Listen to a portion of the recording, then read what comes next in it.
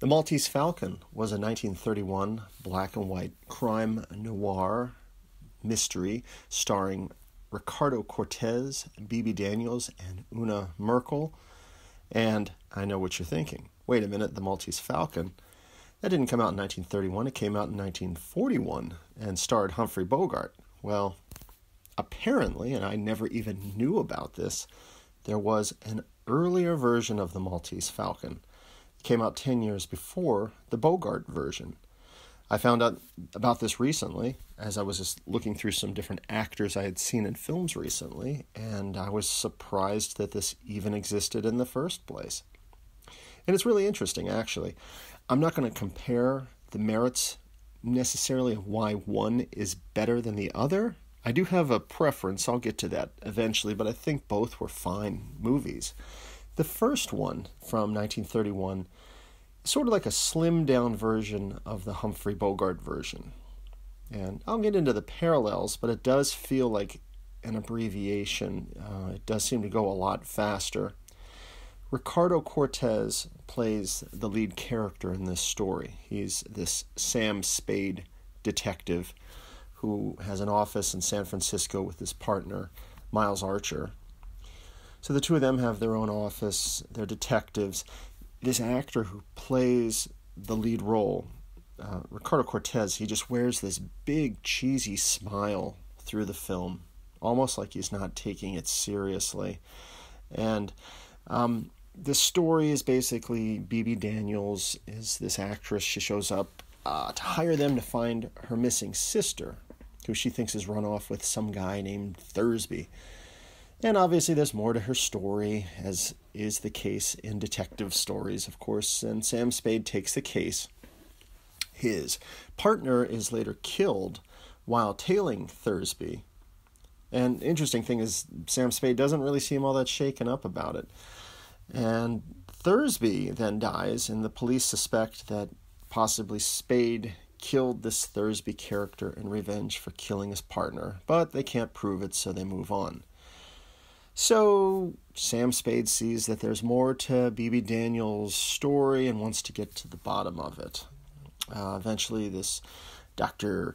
Cairo shows up, played by Otto Matieson, I think his name is. And, he looks familiar as an actor, kind of like a sickly version of Edward Norton.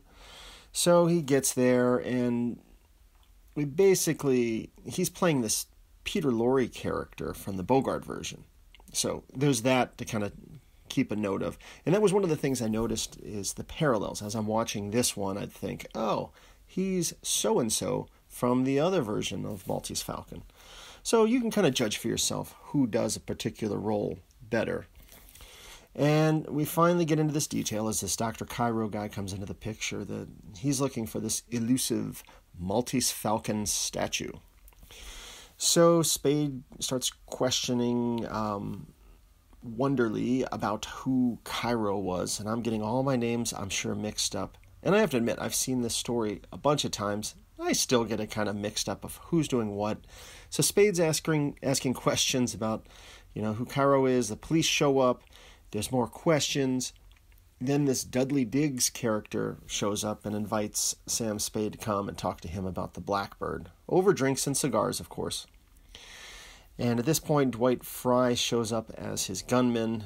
Dwight Fry, it was interesting to see him in this. He was otherwise known as Renfield from the original Dracula movie. And he's in several other horror films as well. He's also Dr. Frankenstein's assistant. So, he does a fine job here playing this gunman. And all of these characters have their interest in the Falcon. And Sam Spade just wants to get to the bottom of the mystery. And all the while, women all seem to fall in love with him and his cheesy smile. Honestly, I felt it was a little convoluted, but it all sort of comes together at the end. And, I compare this to the Humphrey Bogart version. And both do have their merits. Both are entertaining. And, I will say, while Otto Matieson does a fine job as playing this Dr. Cairo character, I probably would lean more towards the Peter Lorre rendition. Because, in the Bogart version, There's the scene where he loses it with the Dudley Digges guy, and he starts screaming the bit about, "You fat, bloated idiot," and he sounds, it's just like something from Ren and Stimpy. That's just the best. And possibly I'm leaning more towards the Bogart version featuring Elisha Cook Jr., who plays a young thug here.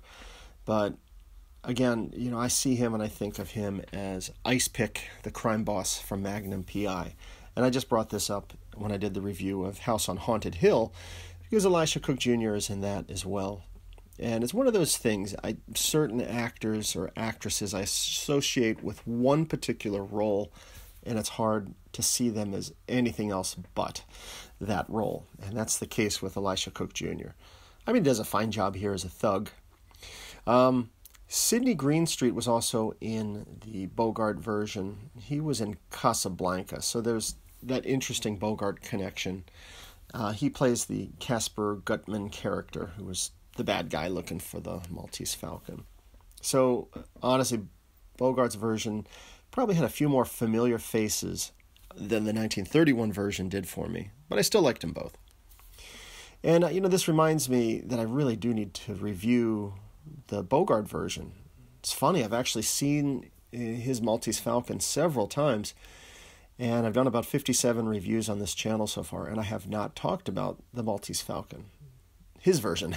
So I'm starting with the 1931 version, which is kind of weird. In thinking about it, I guess the Maltese Falcon back then was sort of like the Spider-Man of the day. So you have, kind of the Bogart version, which would be sort of like the Tobey Maguire version, which arguably could be considered one of the best. But there are other versions of Spider-Man with other actors that are decent, and I think that's probably sort of the case here. You have the Maltese Falcon everybody knows and loves, which is the 1941 version. But it's good to be aware that there was, 10 years earlier, another telling of the same story by other actors who do a decent job.